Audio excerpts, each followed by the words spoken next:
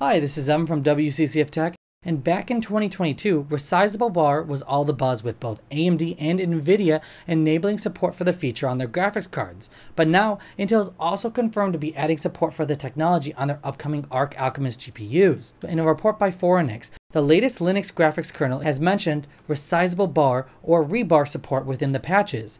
The latest patches include a small bar recovery support for the Intel's kernel graphics driver on the Linux platform. Considering that the patch was sent out for Linux 5.17, it is likely that we can see the Resizable bar support being added as early as Linux 5.18. If users want to utilize rebar with Intel's GPUs within the Linux ecosystem, they would have to upgrade to the latest Linux and Mesa build. Intel already offers Resizable bar support on its desktop platform starting with the 300 series lineup, and considering the other GPU makers are offering the tech on both desktops and laptops, it is likely that Intel would also follow the same route with its Alchemist GPU lineup.